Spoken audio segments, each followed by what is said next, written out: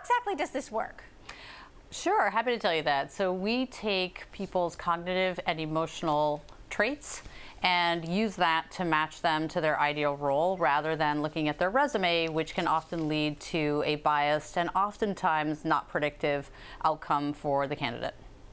So how do you determine their cognitive and emotional traits? Yeah, sure. So I spent 10 years at Harvard and MIT as a cognitive neuroscientist. Cognitive neuroscientists around the globe have developed a series of computer activities that can tell you things about your memory, your attention, your sequencing, your risk profile, your reward sensitivity, all sorts of cognitive and emotional facets of people. And instead of using somebody's resume to predict their success in a role, we look at sort of more fundamental traits. So instead of judging a book by its cover, which would be the resume, we look more deeply inside of them.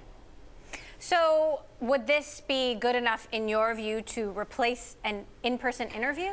So we don't replace any human-to-human contact. What we do is replace that process of a person scanning a resume, which we know from all the countless studies that have been done on it to be highly biased. So I always say, if you want to make a racist, sexist, elitist, or ageist decision, use a resume, because unfortunately that's what all the studies show.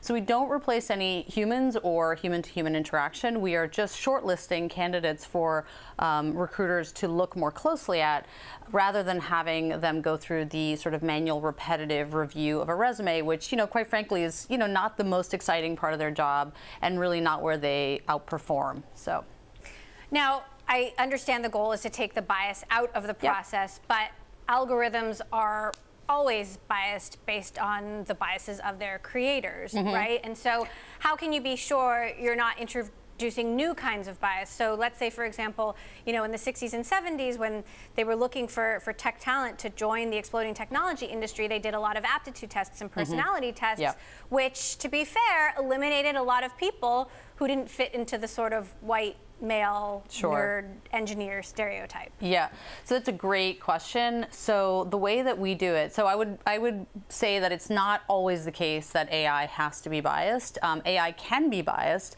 It can also be unbiased. It really depends on the creator of the technology and what they do to prevent those biases. So what we propose and what we've open sourced on GitHub is a way to audit any algorithm to see if it is biased for Caucasians or biased for males. And if we see that, we will actually tweak the algorithms so that they no longer show that, and that they are producing a fair outcome for men and women and people of different ethnic backgrounds, not to mention people of different socioeconomic backgrounds and others. So it's really all in the design. Technology is neutral. It's how you design it. And you can actually remove bias from an algorithm. It's impossible to remove bias from a human. So I actually think we have more hope in removing bias from technology if we use open source audited methods, which we do.